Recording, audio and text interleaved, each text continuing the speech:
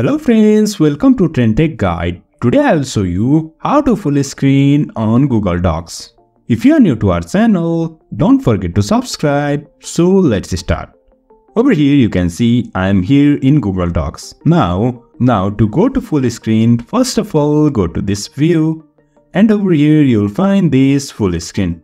And you can see our Google Docs borders are gone. Now to hide this bar of Google Chrome, just tap F11 on your keyboard and you can see we are here on full screen of Google Docs. Now to remove this, just press F11 on your keyboard. Also to get the borders of Google Docs, press Escape and you can see we are back. So in this way we can go full screen and back in Google Docs.